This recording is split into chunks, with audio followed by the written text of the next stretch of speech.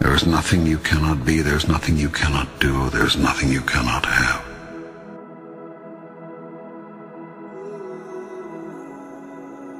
You are the most magnificent, the most remarkable, the most splendid being God has ever created. Who could reject such wondrous magnificence? But you do not know who you are, and you think you are a great deal less. I tell you this, you are your own rule maker. You set the guidelines, and you decide how well you have done, how well you are doing. For you are the one who has decided who and what you really are, and who you want to be. And you are the only one who can assess how well you're doing.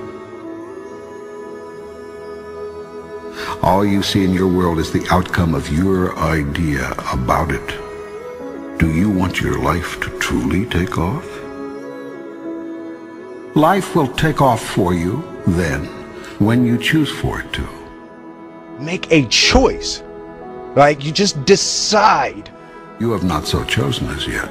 You have procrastinated, prolonged, protracted, protested. Now it's time that you promulgated and produced what you have been promised. What it's going to be, who you're going to be, how you're going to do it. Just decide. Your world would not be in its present condition were you to have simply listened to your experience. The result of your not listening to your experience is that you keep reliving it over and over again. You cannot resist something to which you grant no reality. The act of resisting a thing is the act of granting it life. When you resist an energy, you place it there. You attract not just what you fear, you attract what you feel, what you are. The more you resist, the more you make it real, whatever it is you're resisting. What you open your eyes to look at disappears. That is, it ceases to hold its illusory form. If you look at something, truly look at it, you will see right through it, and right through any illusion it holds for you, leaving nothing but ultimate reality in your sight. In the face of ultimate reality, your puny illusion has no power. It cannot long hold you in its weakening grip. You see the truth of it, and the truth sets you free. Only when you say, I did this, can you find the power to change it. It is much easier to change what you are doing than to change what another is doing. The first step in changing anything is to know and accept that you have chosen it to be what it is. You are always in the process of creating, every moment, every minute, every day. How you can create we'll go into later. For now, just take my word for it. You are a big creation machine, and you are turning out a new manifestation literally as fast as you can think. We really do paint our world with our thoughts and our level of self-belief. You are a threefold being. You consist of body, mind, and spirit. You could also call these the physical, the non-physical, and the metaphysical. The process of creation starts with thought, an idea, conception, visualization. If you see it in your mind, you can hold it in your hand. Everything you see was once someone's idea. Nothing exists in your world that did not first exist as pure thought. If you have a clear picture in your head of something that is going to happen, a clear belief in that it will happen no matter what. Thought is the first level of creation. If you can see it here, next comes the word. And you have the courage enough to speak it, it will happen. Everything you say is a thought expressed. It is creative and sends forth creative energy into the universe. I wrote myself a check for $10 million for acting services rendered, and I gave myself 5 years, or 3 years maybe. And I put it in my wallet, and I kept it there, and it deteriorated and stuff. But then, just before Thanksgiving 1995, I found out that I was going to make $10 million on Dumb and Dumber. Next comes action. Actions are words moving. Words are thoughts expressed. Thoughts are ideas formed. Visualization works if you work hard. Yeah. Well, yeah, that's the thing. You can't just visualize and then, go eat a sandwich. Go first to your highest thought about yourself. Imagine the you that you would be if you lived that thought every day. Imagine what you would think, do, and say, and how you would respond to what others do and say. Every second of every day I was daydreaming. Put the new car up on your mirror. Put the weight you want to be on the refrigerator. If you can see it in your mind, you can hold it in your hand. So, do you want your life to take off? Begin at once to imagine it the way you want it to be, and move into that. Check every thought, word, and action that does not fall into harmony with that. Move away from those. When you have a thought that is not in alignment with your higher vision, change to a new thought, then and there. When you say a thing that is out of alignment with your grandest idea, make a note not to say something like that again. When you do a thing that is misaligned with your best intention, decide to make that the last time. And make it right with whomever was involved if you can. I stayed true to my dreams, and by doing that, eventually they came true. This will require tremendous mental and physical effort. It will entail constant, moment-to-moment monitoring of your every thought, word, and deed. It will involve continued choice-making, consciously.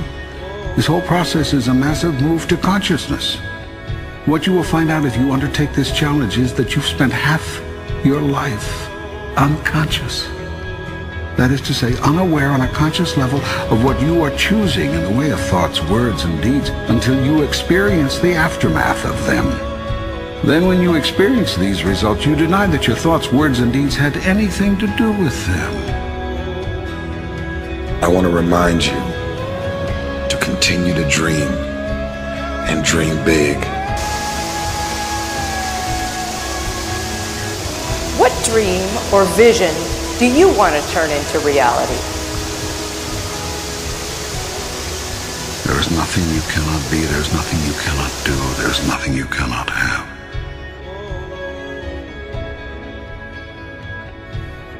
If you're going to try, go all the way. Otherwise, don't even start. If you're going to try, go all the way. There is no other feeling like that. You will be alone with the gods, and the nights will flame with fire. Do it. Do it. Do it. Do it. All the way. All the way. You will ride life straight to perfect laughter. It's the only good fight there is. If you're going to try, go all the way.